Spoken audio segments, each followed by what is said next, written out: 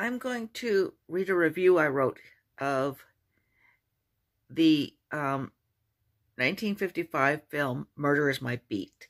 And the reason I'm reading this review is that it was the last film of Barbara Payton, and I am very much a Barbara Payton fan. Okay. Murder Is My Beat does not compare with Edgar G. Ulmer's masterpiece, Detour. Judged on its own terms, Murder Is My Beat is a more than worthwhile little film.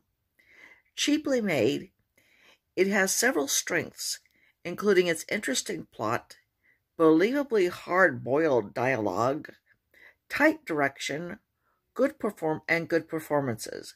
Most of the story is told in flashback, as police detective Ray Patrick, played by Paul Langton, recounts his investigation into the murder of the aging and wealthy Frank Dean. The man had been found bludgeoned to death, his body burned in a fireplace beyond recognition. Clothing and ID discovered on the corpse identified the murder victim. Ray Patrick is soon on the hunt for the suspect, a nightclub singer named Eden Lane, who is played by Barbara Payton. The name is obviously chosen to indicate a bad woman, and the suspect's landlady, Miss Sparrow, played by Kate McKenna, underlines this when she comments disapprovingly on her tenant's tight clothes and remarks on how her first name connotes original sin. Miss Tight Clothes' original sin is on the lam, and the committed detective who tracks her down, slogging through snow until he finds her hiding out in a cabin owned by the late Frank Dean. World-weary and preoccupied, Eden Lane somberly observes, "The only way I can wake up from this nightmare is to go to sleep." However, she seems genuinely shocked to learn Dean is dead. She hit him with a figurine, but was it really hard enough to kill him? It would seem that it was. Patrick soon has the job of escorting the convicted murderer to prison on a train ride. It is on the train that the story takes a sharp turn. "No!" Lane exclaims. "It's Frank Dean!" She is absolutely certain that she just saw the man she was convicted of murdering alive and well on the train platform. Patrick is scared she is telling the truth, and he is taking her to an undeserved punishment.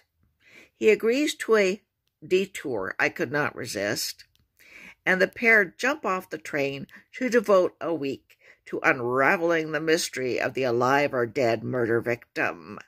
The plot takes several major twists and turns before a satisfying resolution occurs. One of the remarkable aspects of Murder Is My Beat is the prominent role played by ceramic figurines. Trains are also used very effectively in opposing ways. Performances are all around credible and praiseworthy.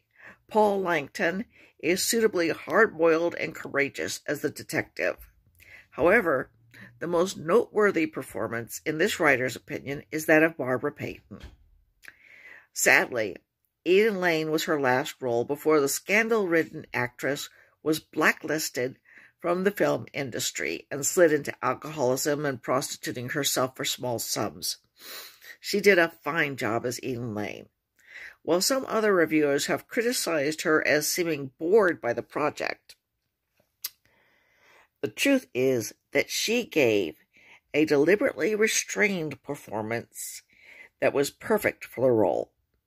Eden Lane appears haunted, and that appearance means that we cannot know whether she is the murderer the jury found her to be, or the unjustly convicted person she claims to be.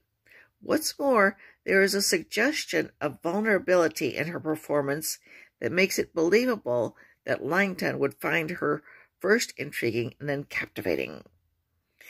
Murder Is My Beat is an interesting 77 minutes. For Barbara Payton fans, it is a must-see. I want